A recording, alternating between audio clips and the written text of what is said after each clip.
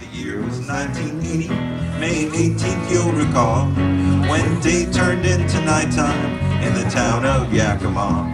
St. Helens finally blew her stacks and ashes 10 miles high. One man would not evacuate, he said he'd rather die.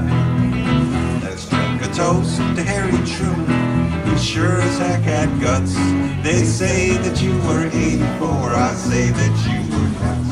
But a special kind of crazy that makes me hope and pray you're safe with food and Kool-Aid and hiding in your cave. I had to change a couple of lyrics. It says whiskey and the H-E-double-L hockey sticks word. Well, the mud flow and the ashes have buried your old home, and many fear you perished in the landslides all alone.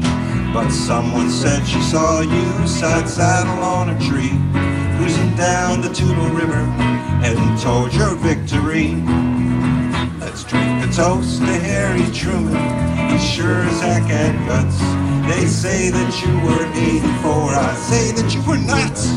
But a special kind of crazy that makes me hope and pray you're safe with food and Pepsi and hiding in your cave.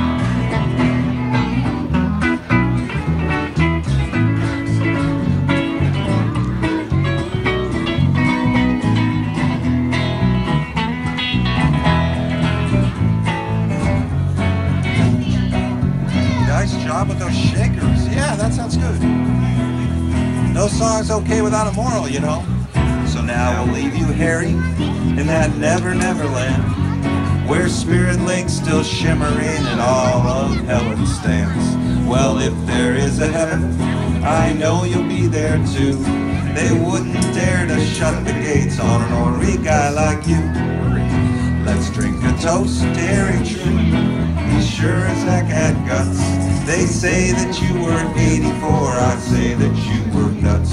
But a special kind of crazy that makes me hope and pray you're safe with food and whiskey and hiding in your cave.